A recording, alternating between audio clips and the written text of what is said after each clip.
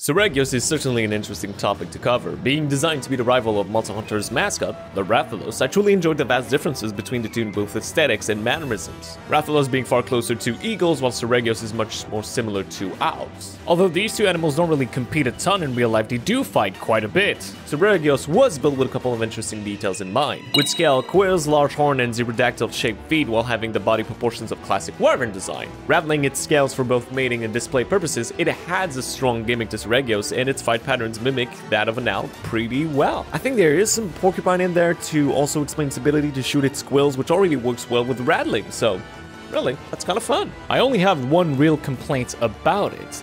I would have loved to see if Seregios was more nocturnal in nature to resemble owls. Maybe by giving them larger pupils, or perhaps you just luck their hunt to be nighttime only. It's just a small touch really, but I think I would go a long way to increase the fantasy of Seregios.